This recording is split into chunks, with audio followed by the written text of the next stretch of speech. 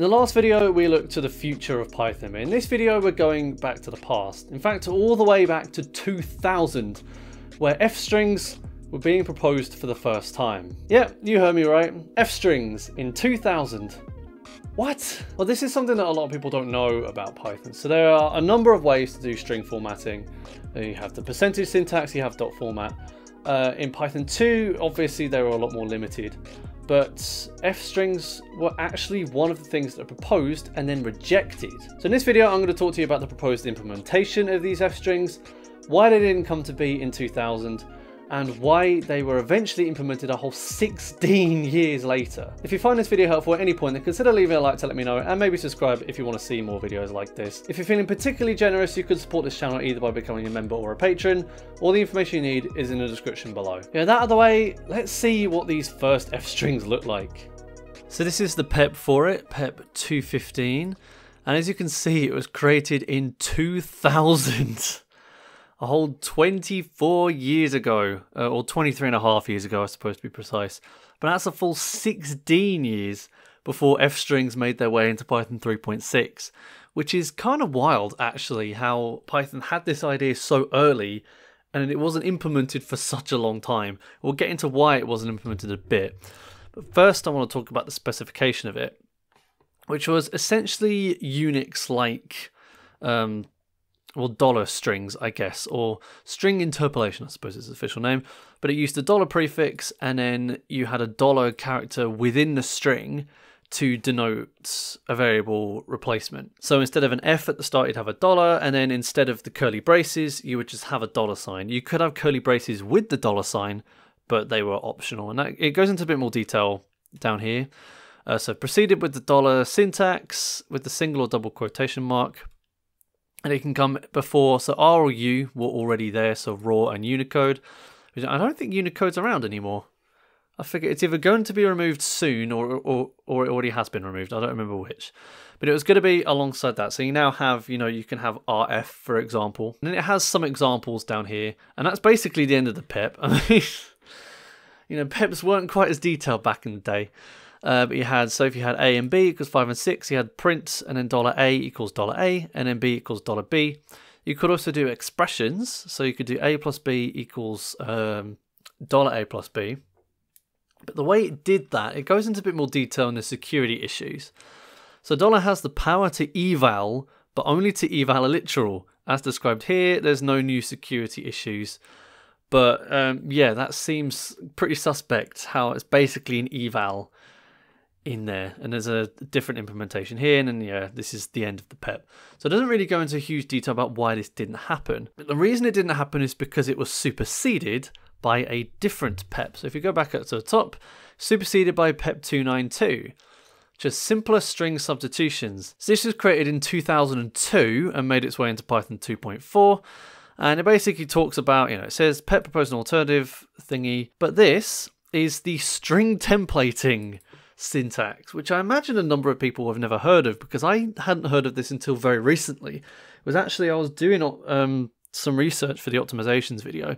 I was looking into potentially doing something to do with strings, and I came across this template thing, and I'd never seen it before in my life.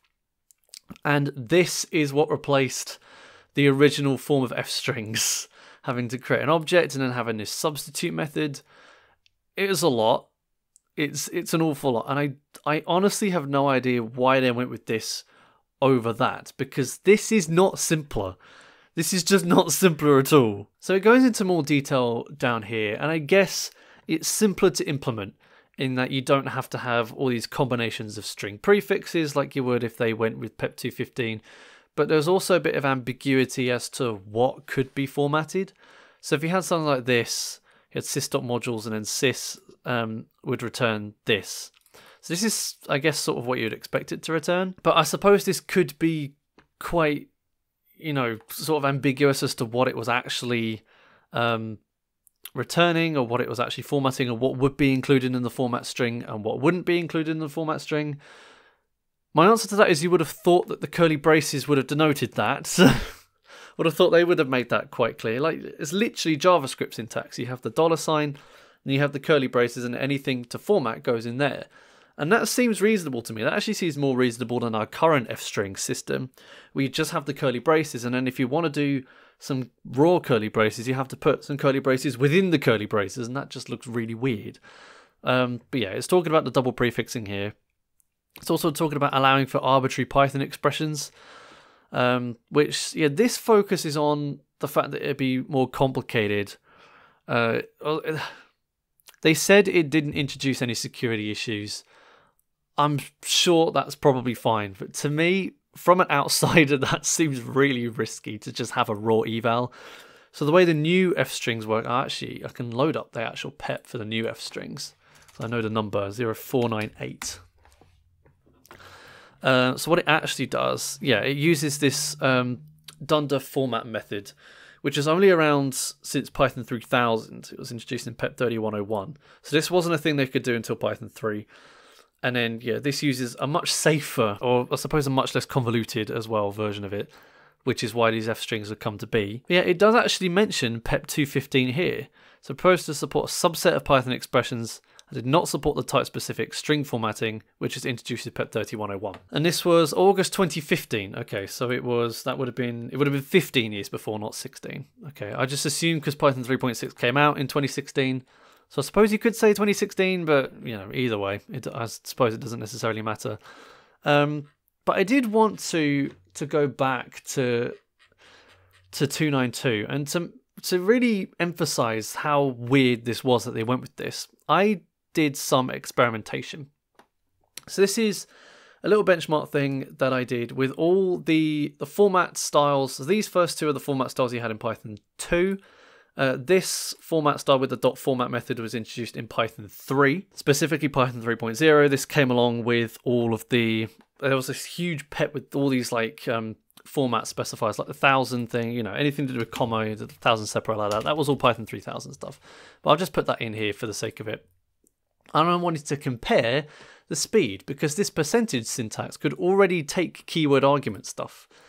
So you have this substitute here for the template with the globals. You have this %, which, yeah, took a dict, which is a slightly odd syntax. And then you have the format down here.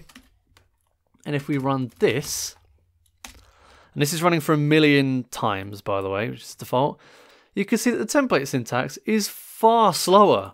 1.1 seconds to do 1,000,000 times versus 0.2 seconds, or 0.28, I should say, for the % syntax. And it's actually even quicker if you don't have a dict. If you just modulo it with a tuple, it's even faster than that. And then the dot format system was 0.34. Of course, f-strings are a lot faster than that, but I haven't included those here because you can't really template them. I believe they're called template literals, or template string literals technically, but you can't really use them as templates because you have to build the string there and then. But out of the three kind of template specifications they have, this string.template was so much slower than the % syntax. And I get that this is a bit ugly, but really? Like having to import template from string and then having to create this object and then having to, you know, substitute this in just seems so verbose and so unnecessary to do. So I don't really know why PEP 292 ended up, you know, being voted in favor of 215, but, you know, Python almost had f-strings 24 years ago, and it's fun to think of how different the language would have been if this PEP had been accepted all the way back then. But yeah, that's everything I wanted to talk about in this video. If you have any questions about what you've seen, or any ideas of videos you want me to do in the future, then leave your comments down below. I read every single one, so your feedback is greatly appreciated. I also want to thank my amazing patrons and members on screen now, especially Mazard Washerman III for being so generous. And I'll see you in the next video where we go from looking to the past to looking into the future and having a look at a data classes feature that will hopefully be arriving in Python 3.13. So I'll see you for that.